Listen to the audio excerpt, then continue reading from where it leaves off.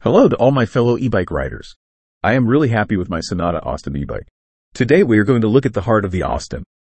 The battery, the lithium-ion battery, is an older style of e-bike battery called a silverfish. This style is rock solid and adds to the overall reliability of the Senada Austin. The battery is 48 volts and 14 amp hours. Personally, I always want more amp hours, but 14 is excellent at this price point. I do not see anything on the website or actual battery about a UL rating.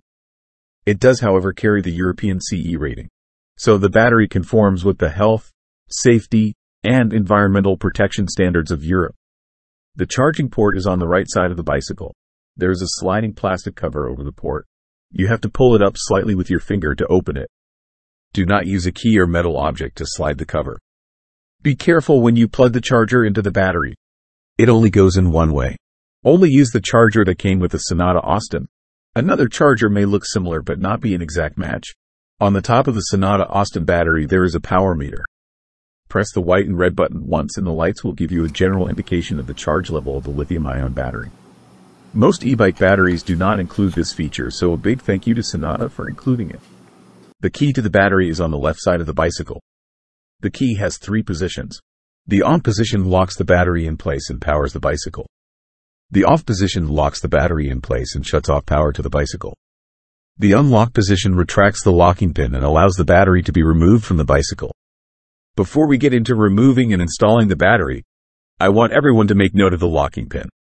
With the key in the off or on position, the locking pin is extended and the battery is locked into the bicycle. With the key in the unlock position, the locking pin is retracted. You have to push the key in slightly to move from off to unlock. Only with the key in the unlock position can the battery be removed or installed. Always ensure that the key is in the off or on position while riding the bicycle. Next item to take notice of after the locking pin is the lever under the saddle. Pull this lever up to release the seat and swing it upwards. You can also just loosen the seat post, quick release, and pull the entire saddle and seat post completely off the bike. Okay, we are finally getting to the good stuff. Let's remove the battery. Lift the seat lever and saddle up. Switch the key to the unlock position. Firmly but gently pull the battery up until it is completely free of the rear rail. Here it is from a different angle.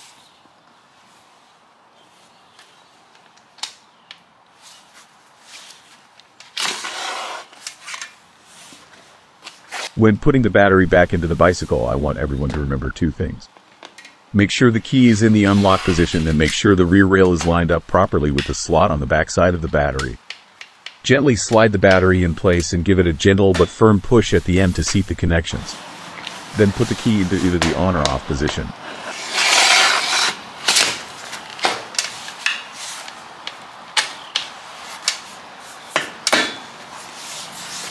Thank you for watching this video.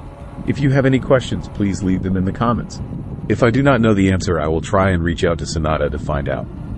Please like this video and subscribe to my channel for more e-bike content that is on its way.